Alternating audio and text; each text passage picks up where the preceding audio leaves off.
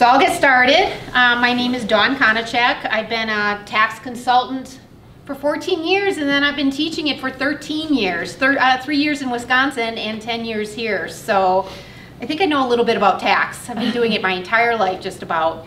So I have a lot of humor in this slide, whatever, but if you have questions, please stop, okay, or ask the questions in between or whatever. So anytime, just stop me. So a change in the game plan. I know this whole thing is a change in the game plan because before you guys couldn't get money off your NIL, but now you can.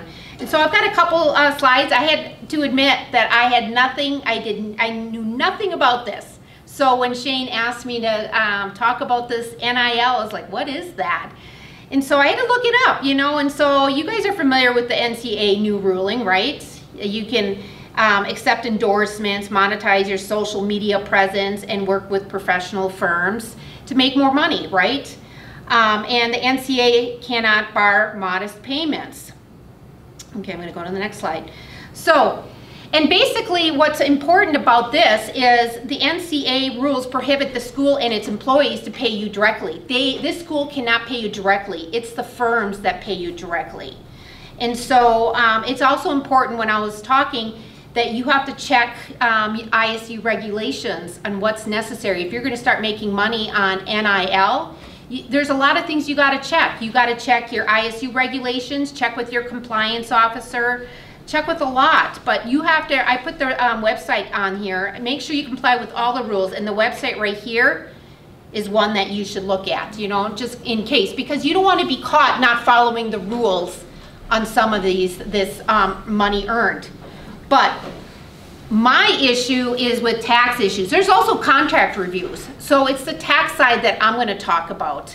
And it's really important because you could be slammed and surprised at the end. If you don't know these rules, you could be in trouble at the end if you're going to make a lot of money.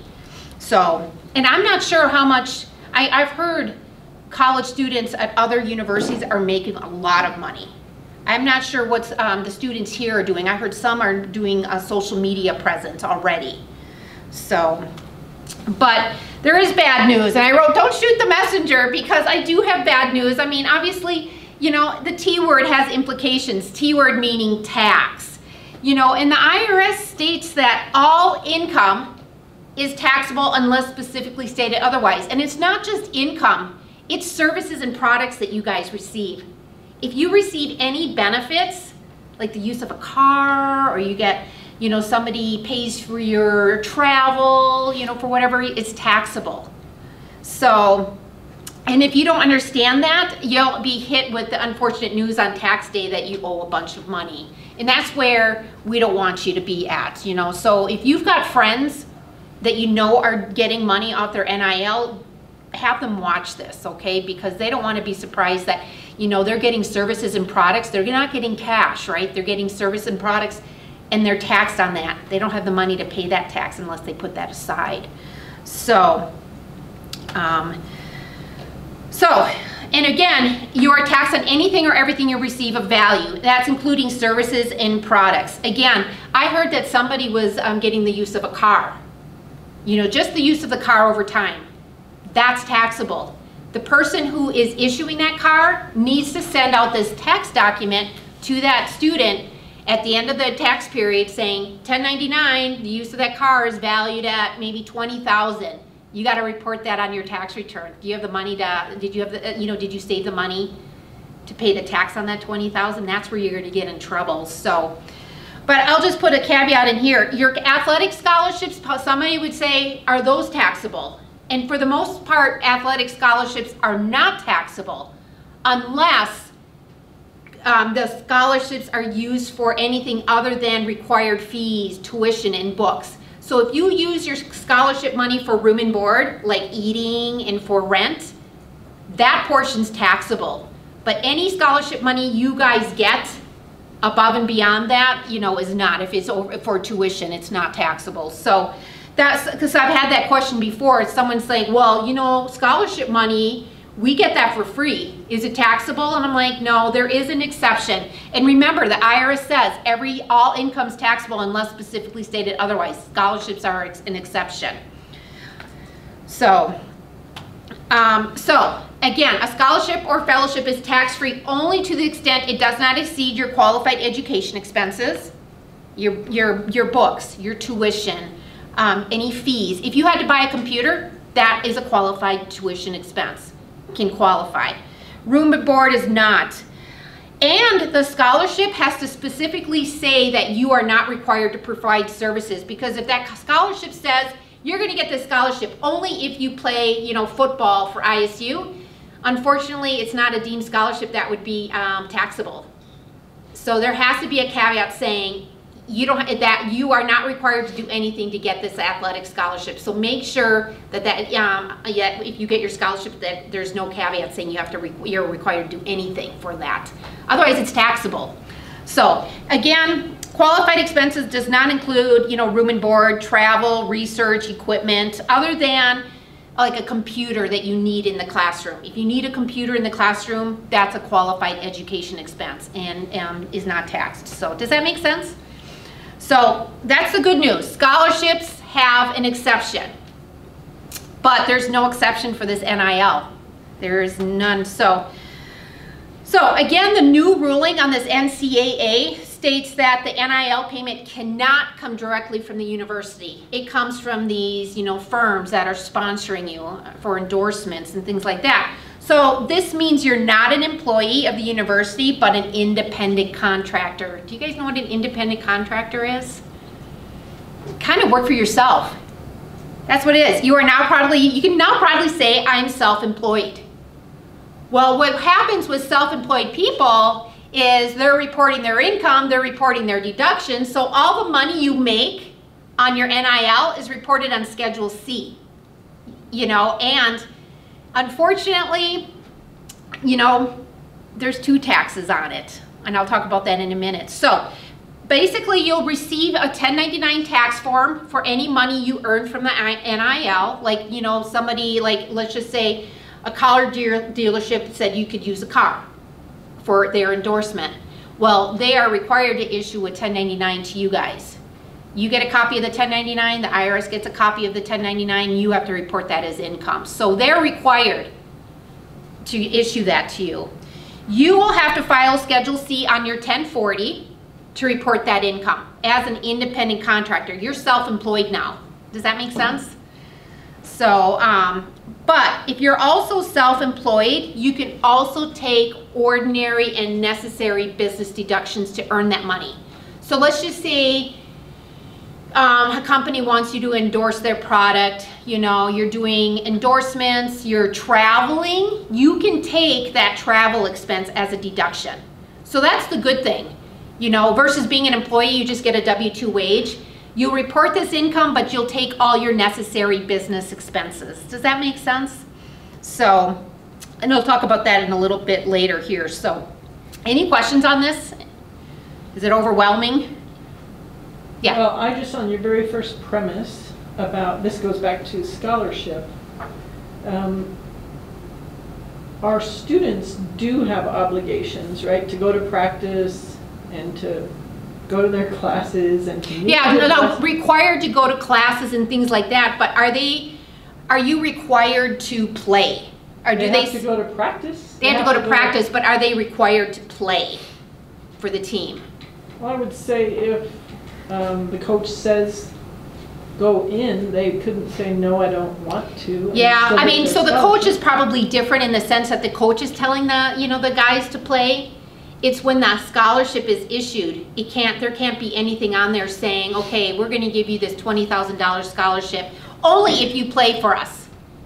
You know, so the scholarship can't say that specifically. I see what you mean. You're saying it's contingent upon them being a competitive.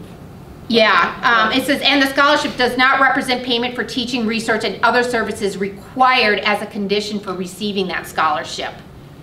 You know, so basically, if you get injured during the year and you can't play, they can't withdraw that scholarship. Yeah, I get what you're saying. Yeah, you're talking about actually playing. Not taxable.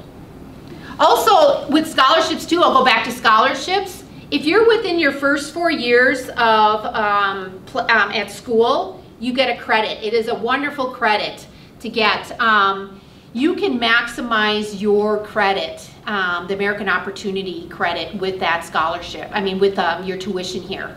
So that's another day, another time, but I just wanted to let you be aware of that. There's, for tuition, there is credits that you can take, so. All right, where am I here now? All right, oh, I have a bit of tax humor. I love tax humor. Let's just hear. It says that, I think I can get us the tax credit if we start cooking the books with solar heat. This one says, our ads promise you the biggest tax refund possible, so we're instructing your employer to withhold 300% of your paycheck this year. This Glassbergen, he's really, we're hoping to appease the tax gods by offering a human sacrifice, and your name came up, so. A lot of tax humor. Why? Because tax is so dry. So, I don't know. There's a lot of fun with it. Okay, so now to the nitty gritty of the NIL. Again, it's taxable, but, so this is where it's tricky, and I was talking, Robin, about this. Now, how you earn that NIL income matters. So if you did nothing, and you just got money for it, like you did nothing for this and someone gave you money, you didn't do anything to actively earn that money, it'll be deemed passive income, meaning passive, you did nothing, you just sat you know, around eating bonbons, right? If you were active in making that money, like putting things on social media and things like that, you're active in making that money, it's considered non-passive. And why it's important is right here. Non-passive income, the one where you're active in making that money, is subject to income tax and self-employment tax. There's two taxes. There's two taxes. If it's deemed passive, it's just subject to income tax. It is not subject to self-employment tax. So you need to know that. So people are going to be like, what would you rather have, passive or non-passive? Obviously passive, right? But there's some ugly points to passive income as well. So basically, the IRS has 7 tests for determining material participation, and you have to meet only one of them. And I didn't list those here because they're kind of complicated. The real test you have to ask yourself is, was I active in making that income? Did I do something to earn that income? If you did, it's deemed non-passive. And if it's non-passive, 2 taxes. So did you guys know about the 2 taxes? Yeah. So in examples of non-passive and passive income, like service-based income, commercial, social media revenue, those are non-passive. Royalty income, I'm not sure if you guys will run into royalty income. Basically, it's payment for the use of patents, copyrighted works, natural resources, franchises. I don't think you're going to run into anything like that. But other passive income is like interest income from banks, dividend income from stocks, gains or losses, things like that. So again, passive income is stuff that you're just here, give you the money. We just like you. You did nothing for it. It's passive income, not subject to self-employment tax. Okay, so if someone is just allowing a photograph to be used with their name on it, or something, they didn't do anything. Except it's passive. Picture. Yeah. It's deemed passive. So this is going to be an important detail for you guys. It's just like, did I do something active to make that income, or did I do anything at all, right? Because if it's passive, again, not subject to 2 taxes, only 1. So big determination. Did you have a question? Yeah, so would that apply, like, if you're actively looking for, like, sponsorship, like, hey, I want this, I want to... No, because you're actively looking, you're not getting the money. It's okay. Once you get the endorsement or get whatever, you're earning that income off of, are you doing anything? Like even doing social media and putting stuff in social media, that's active. You're actively doing stuff in social media, even though you don't think it's active, it is. So. All right, so again, you're an independent contractor. You have to file Schedule C. So some common deductions that you can take. Remember, you're reporting all your 1099s that you get. For even if you got cash, you got services, you got product. You got to get these 1099s. You're reporting it all on Schedule C, but you can claim deductions. And so one of the biggest ones I think for you guys would be mileage.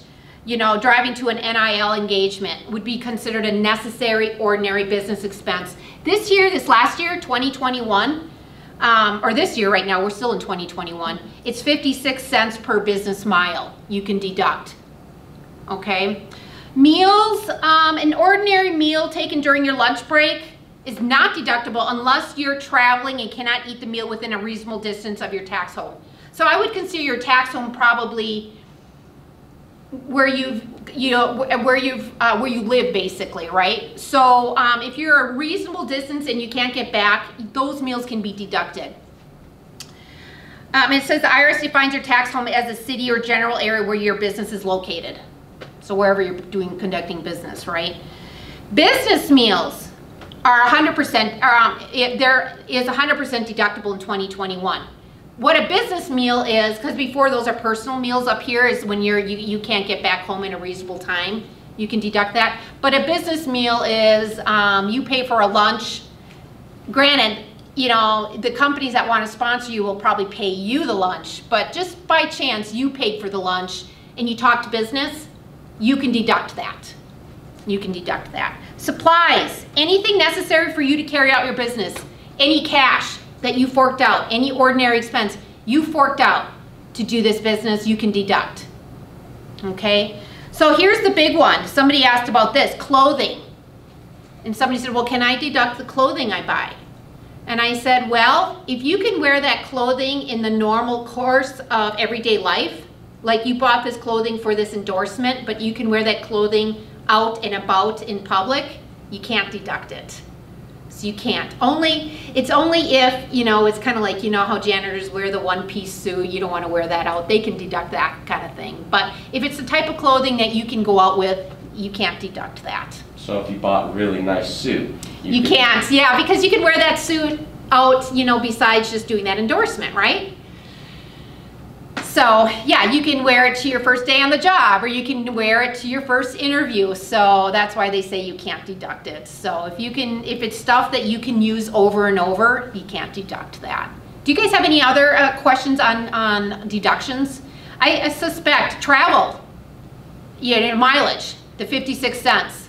Lodging, probably you can deduct lodging. Anything that you have to travel to California on business, you can deduct that as well, lodging. So it has to be ordinary and necessary to do your business, to conduct your business.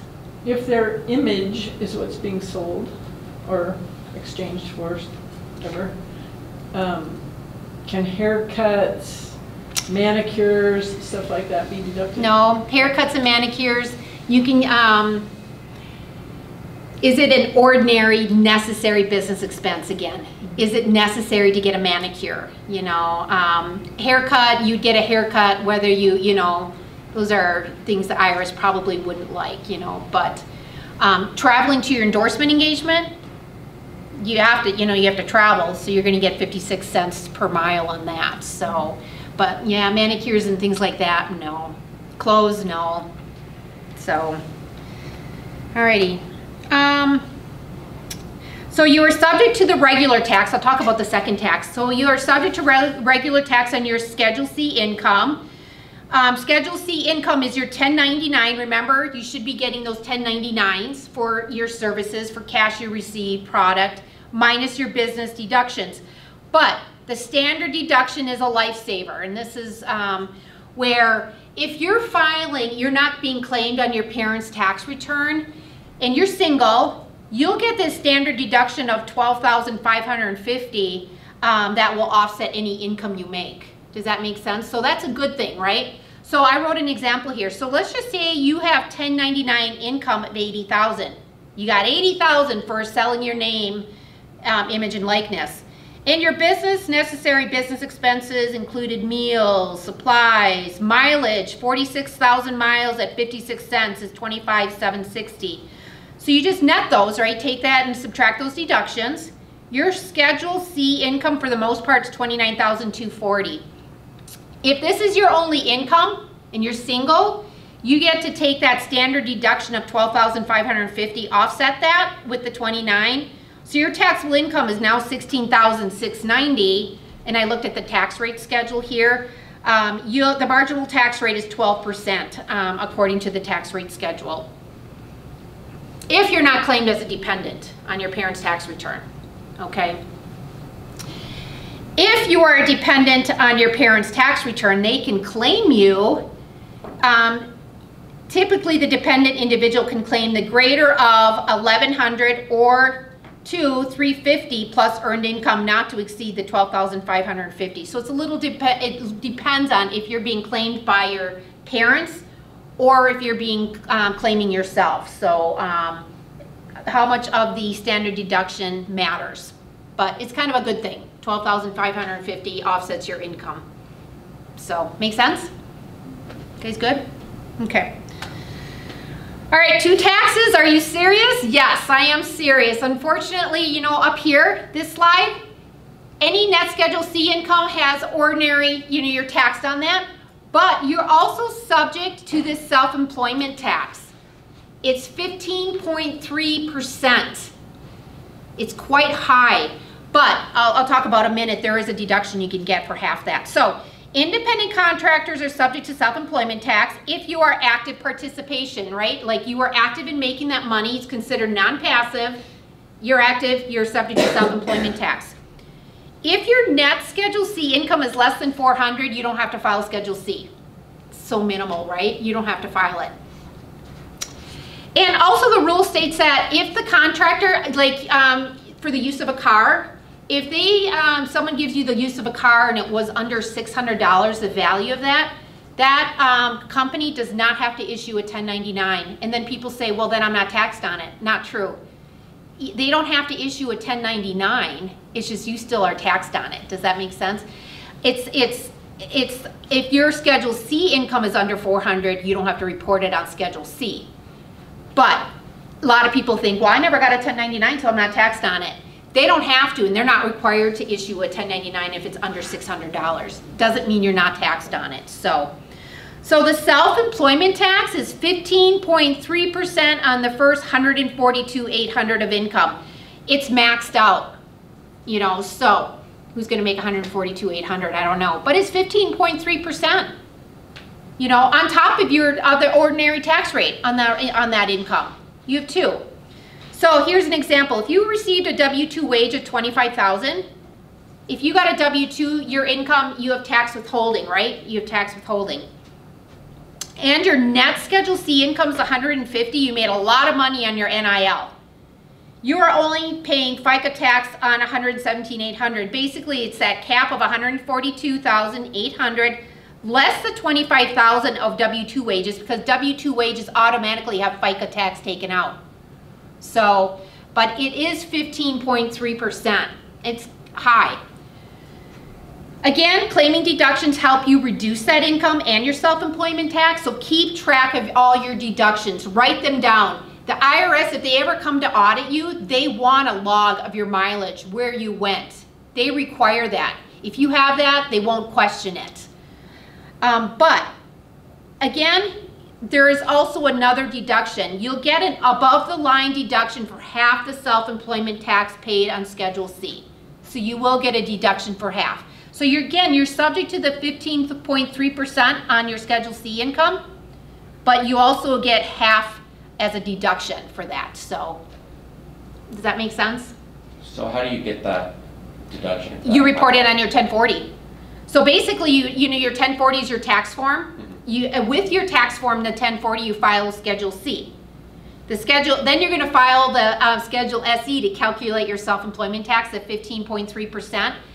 So you're paying tax of 15.3%, but then you get on your 1040, there's a line specifically allocated half of the self-employment tax you paid as a deduction. So it's on your 1040 already. Does that make sense? So whatever you pay in self-employment tax, it is taken as half of it's taken as a deduction as well. Oh. So it's all on the 1040. And the 1040 is just for if you're a contractor, correct? No. So okay, so you are going to file a tax form called a 1040. Everyone files a 1040. If you're an independent contractor, you're going to file Schedule C.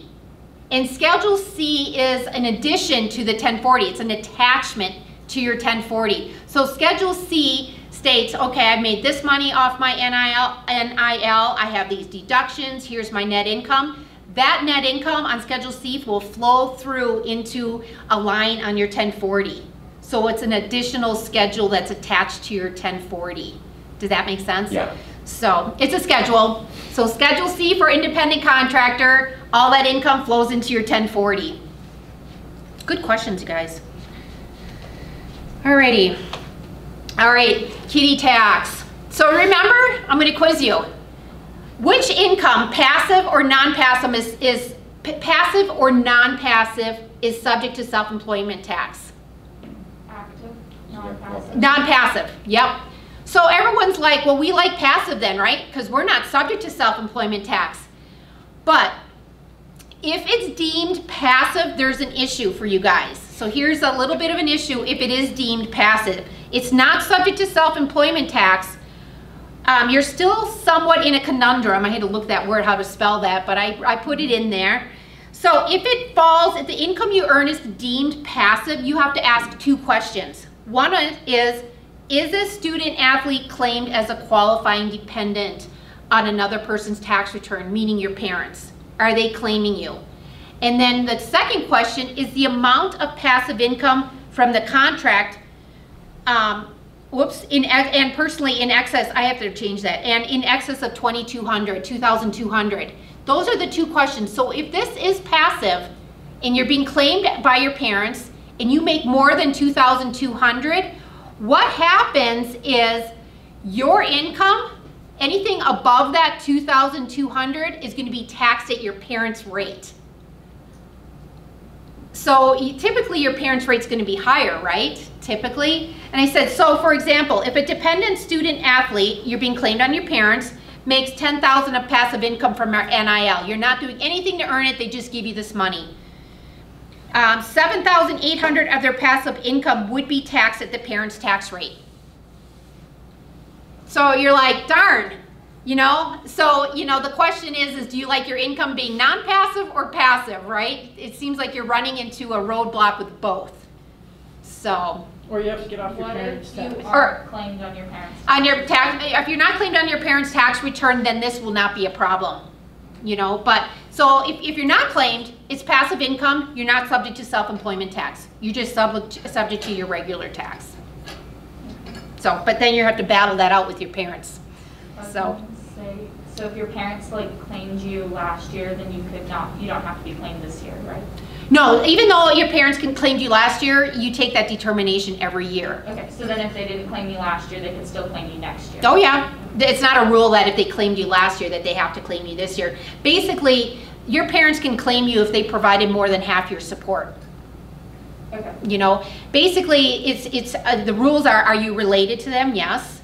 Have you lived in their home for more than half the year? Now, being here at school does not count for that rule. So if you live with them maybe after school, that qualifies. And 3, have they provided more than half your support? If they have, they're going to claim you. So those are the rules there.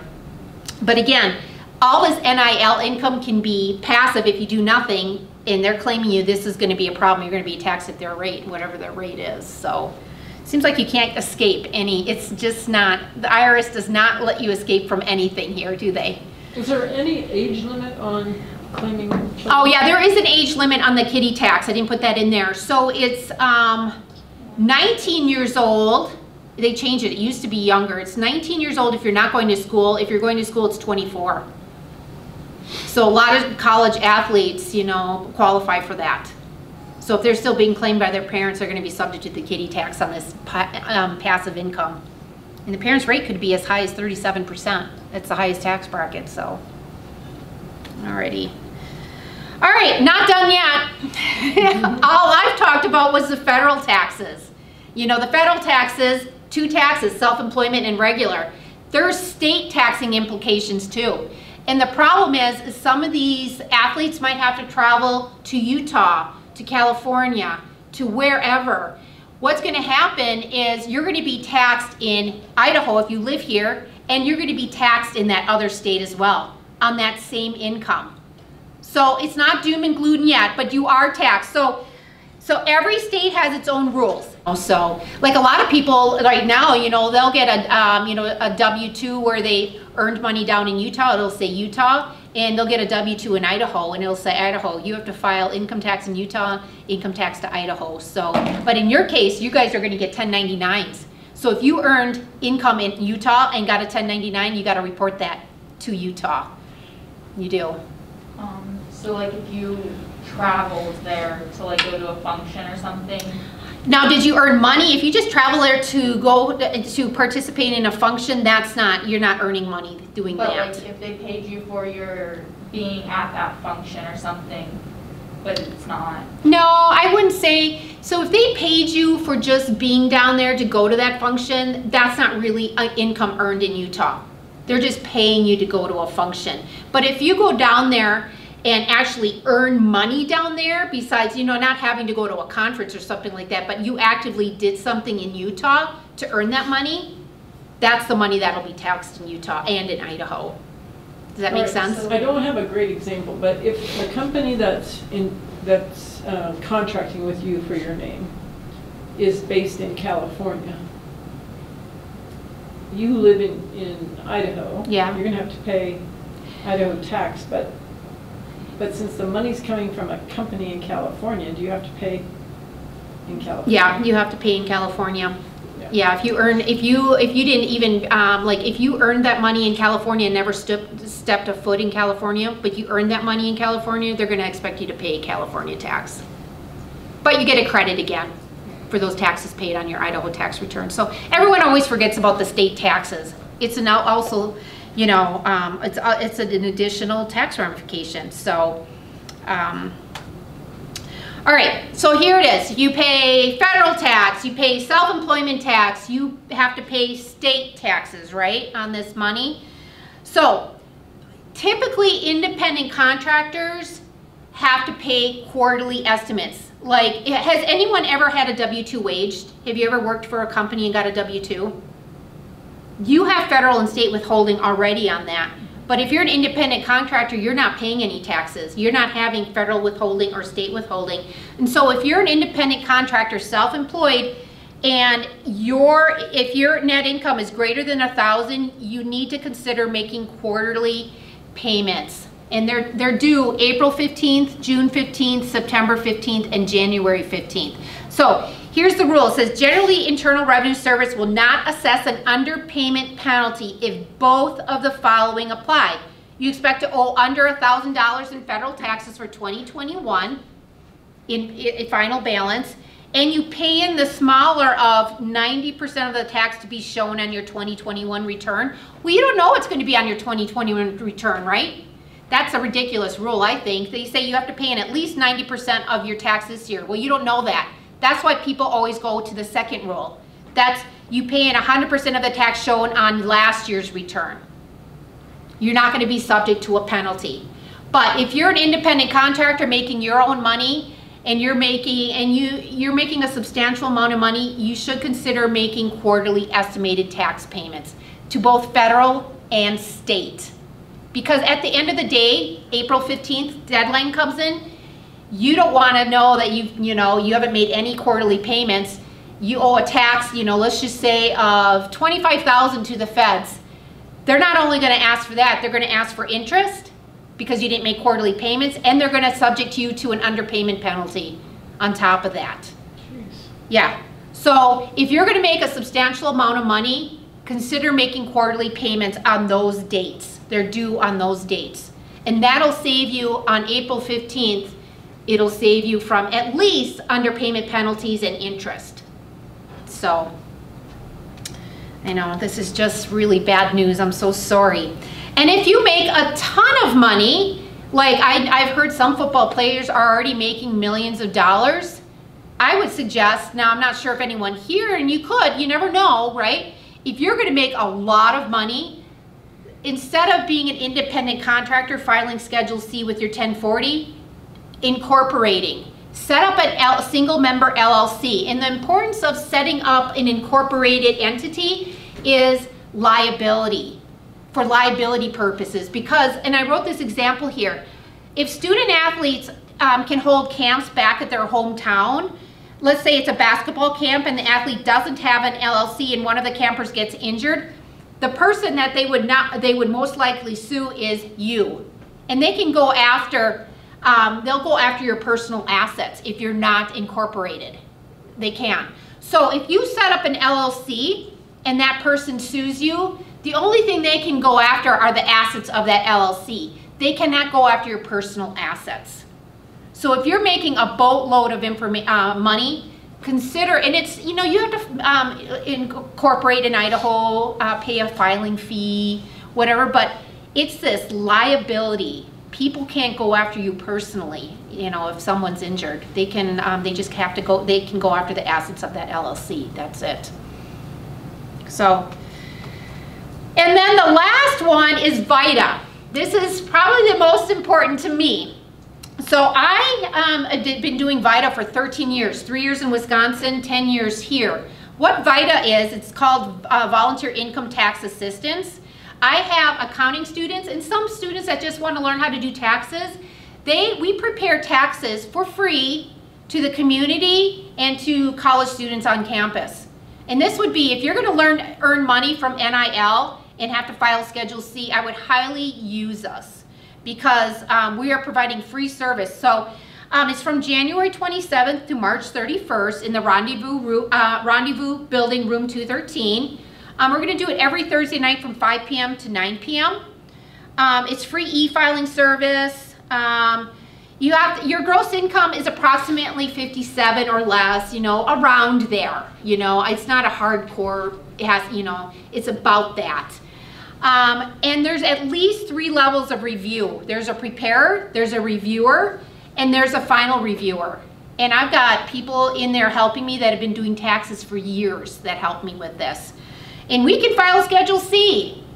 And the other thing that's important that I didn't put on here, if are any of you in your first 4 years of college here, and if you've got scholarships, typically, here's another thing, if your scholarship money is greater than your tuition, like you've got, let's just say you've got scholarship money of $25,000, but your tuition that they list on your 1098-T is $10,000, the $10,000 minus the $25,000 is $15,000, right? That excess is reportable as taxable to you, that excess, right?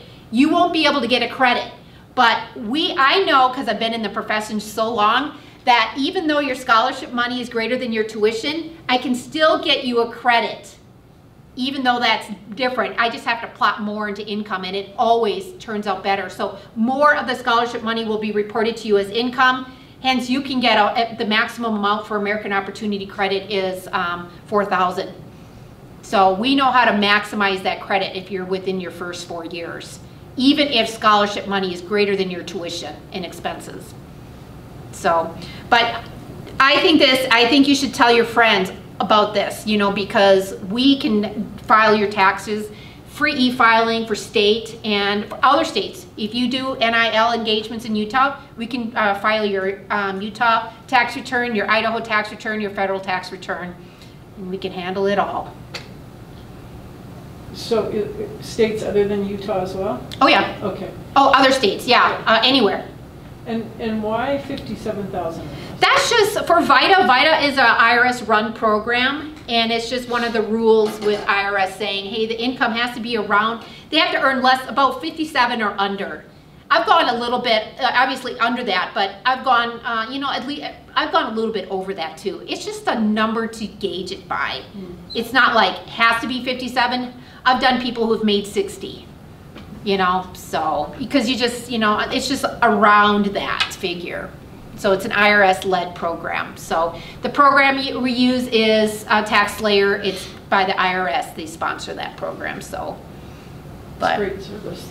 yeah, it's a great service. So my question to you guys is, do you have any questions about all these taxes you could be possibly assessed?